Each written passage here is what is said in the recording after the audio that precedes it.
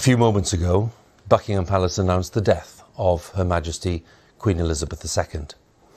The Palace has just issued this statement. It says the Queen died peacefully at Balmoral this afternoon.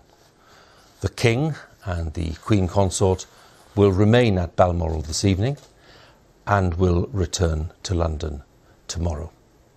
Within the past few minutes, Buckingham Palace has announced the death of Her Majesty Queen Elizabeth II.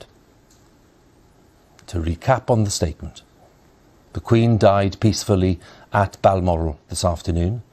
The King, that is Charles, and the Queen Consort will remain at Balmoral this evening and will return to London tomorrow.